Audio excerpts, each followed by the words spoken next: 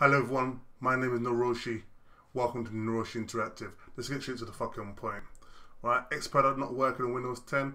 You go into Xpadder, you right click it, you go to properties, right, you go to compatibility, right, you click on Windows 7 under the mode. Don't go to Vista, it doesn't work, it crashes, it glitches. You ain't got time for that bullshit. So you click Windows 7, you click apply, you click OK, nice, all done for you. I'm going to show you in gameplay as well. Show you the loading screen. Let's get to it. You heard that? Bam! Look at that. All done for you. This is for the Xbox 360 controller though. It doesn't work with the PS4 or the PS3 controller on the Windows 10 64-bit or 32-bit.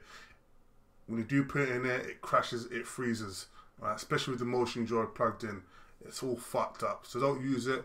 It only works for the 360 controller now, so you can probably get 360 controller for like £10 nowadays. So if you use the PS4 controller, I will try and look for solutions, but this is the best way I can see at the moment, guys. Alright then, peace.